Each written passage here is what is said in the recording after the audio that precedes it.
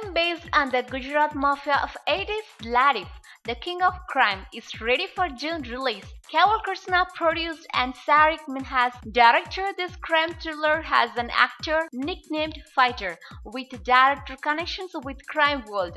Fighter is serving life sentence in Sabarmati Jail for murder. Mohammed Fighter loves acting, runs theatre in jail.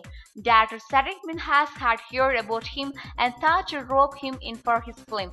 Fighter was initially hesitant, but Sharique Minhaj kept him persuading for more than 2 months. At last, Fighter gave in to the director's persuasions. He loved the way script depicted nexus between underworld, politicians and police. Then the shooting of the film was scheduled to coincide with Fighter release on parole when he was to come out to attend his sister's marriage. Producer Kewal Krishna and director Minhaj were more than happy when they saw Fighter performing like strong professional and most of his shots being occurred in very first take. Fighter's performance is on par with a professional actor.